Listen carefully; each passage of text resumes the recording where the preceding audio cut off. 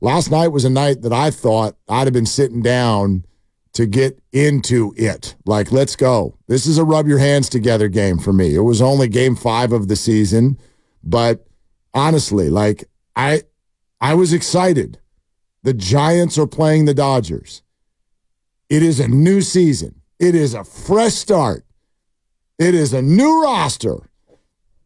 And I sat down and it failed to spark anything, and it looked exactly the same. It's a baseball game. We're 5 games in. I know this whole thing's going to evolve. And it's no surprise that the Dodgers are fantastic. And sure, they're probably going to finish ahead of the Giants in the standings. Like, I wasn't under some sort of an idea that this was just going to look completely different. But I'm not going to lie, I found last night to be very, very disappointing. Why? Multiple reasons. It felt the same. It felt totally overmatched. It felt like the wrong people were in position at the wrong time. And maybe more so, it didn't feel like everybody gathered around to go, sweet, Giants versus Dodgers, let's go. Like, where was that? I don't know where the oomph was. I just, it wasn't there. And if that's your debut, like, in theory, that's supposed to be the big reveal. That's supposed to be the excitement. The curtain rises on Giants-Dodgers, this brand new roster, and they went out and it looked exactly the same as it has the last couple of years, which is the Dodgers just bleed you for about 5 or 6 innings, and then they get a big hit because they always get the big hit, and then you look up in the 7th or 8th inning, and they've got a 6 or 7, an 8 or a 9 on the board, if you're lucky, because sometimes it's a 14, and you whimper into the night, and pitchers you've never heard of are on the mound. All right, that's a good answer. I'll say this. The Dodgers are really good, back to you. No, but it goes deeper than that. Well, we already knew that. It goes deeper than that. And in my experience, you can't, as a new player, understand the significance of the Dodgers-Giants rivalry until you experience it for yourself. Like, I was lucky enough to grow up with it. Yeah. So when the first time I did it, I was like, oh, let's go, baby. But Matt Chapman has no idea about Dodgers-Giants. Nick Ahmed has no idea about Dodgers. They know, but they don't know until you do it. And I feel like when it comes back north and the Dodgers are in your ballpark and you see the enthusiasm of Giants fans or the hatred they have, if they're there, because the Dodger fans have been pretty prevalent the last couple of years. And when I experienced it at Candlestick the first time, I was like, oh, damn, this is what I thought it would be.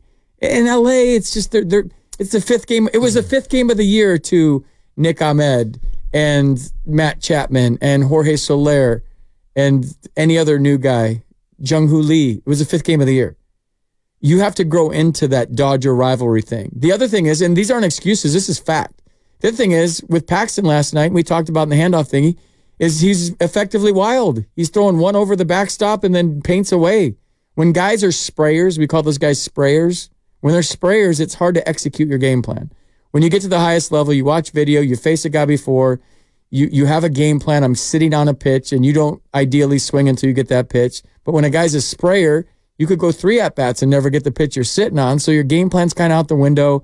You have like a night where you're maybe swinging at things you shouldn't be swinging at. He walked 6 guys last night, didn't know where it was going, but then he'd paint 95 on the black middle in and throw a nasty 3-2 hammer.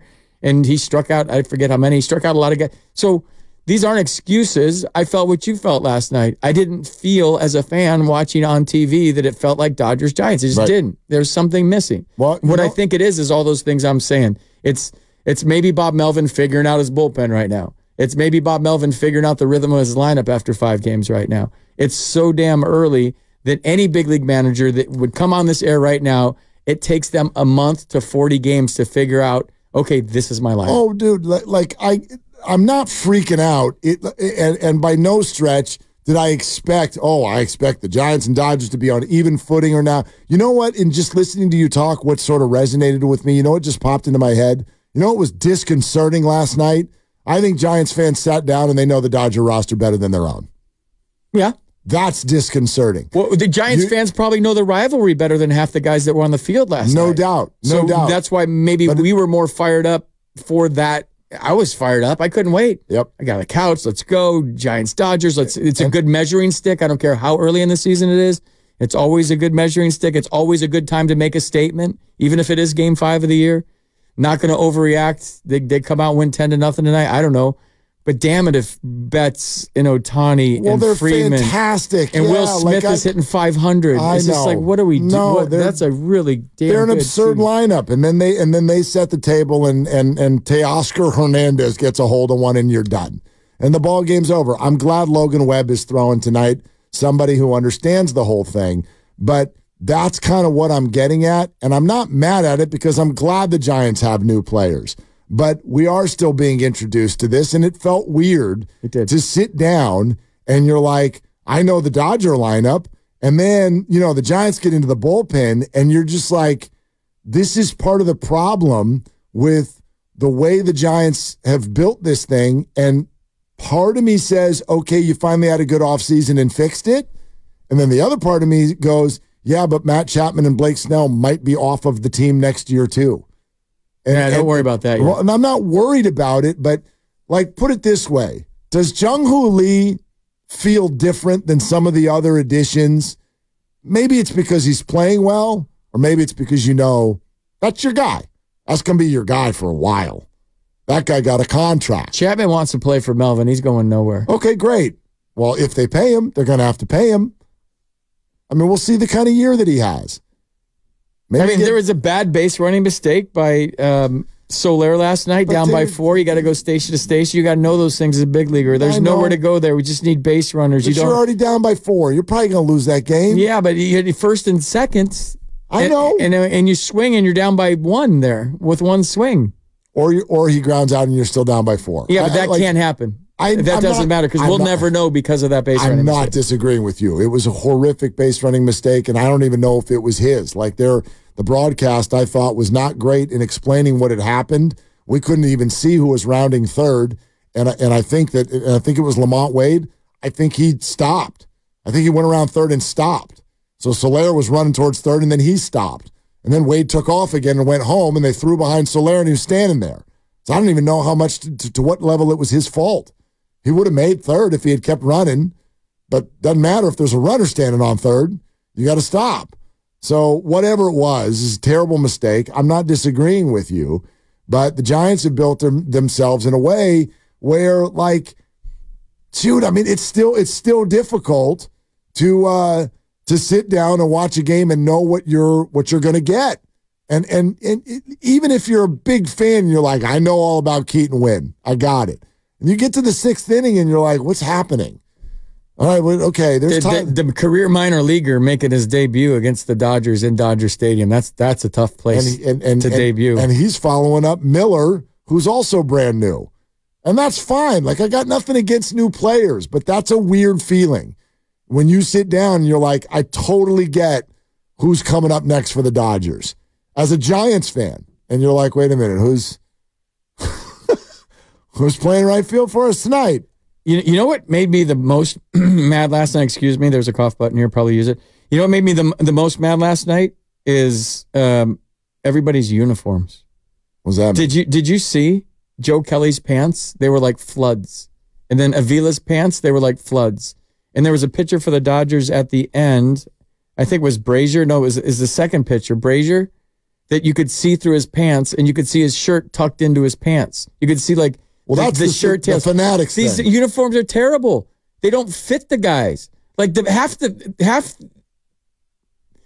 of the big leagues is feeling cool in your uniform because you have a tailor in the clubhouse that tailors your uniform like a suit. That's half These guys, the big leagues? I don't know. I just was searching for something to say and I couldn't figure it out what to say on live radio.